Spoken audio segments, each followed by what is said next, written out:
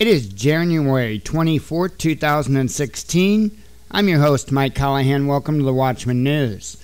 A lady, and I don't know the date of this video, but a lady by the name of Donna Hammond, no relation to Stephen and Dwight, had stood up and spoke out in Crook County, Oregon, and there was a video clip made of this, and I wanted to bring this out to everybody as quickly as possible so they can see that there are more people in Oregon standing up for their rights and standing up to get the federal government out of their business. So without further ado, here is that video clip.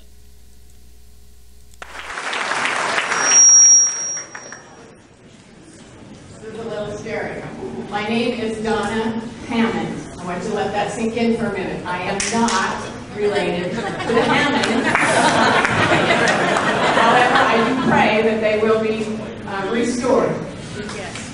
The reason I'm here is to ask all of you, most especially those at the table, how many of you did take an oath of office to support and defend the Constitution of the United States? Should have been all of you. Yes? Is there anybody who did not take that? Okay, so all hands should have been raised. Do you want a constitutional republic? Yes. Yes. Yes. There is no place, I defy you to show me where in the Constitution the federal government is granted any power over any land within the continental United States. There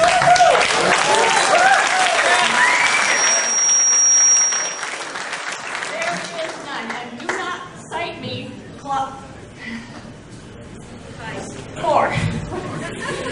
Section 4, because that talks about territories with a capital T. That is a proper noun. That means it is a certain place. The states, before they became states, the federal government had trust of those territories. When the states applied and became states, they entered on the same equal footing that the first 13 states did too.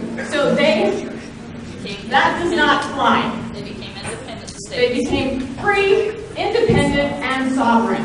Yes. What we need to do is, as Gal in the Orange said, take it back as states. If you want recreational areas and you want control over it, it needs to be done as a state. Or a county. Keep the federal government in their limited and defined box.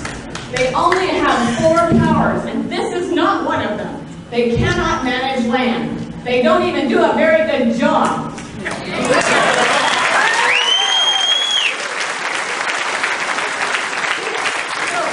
instead of talking semantics, why don't we start at first base?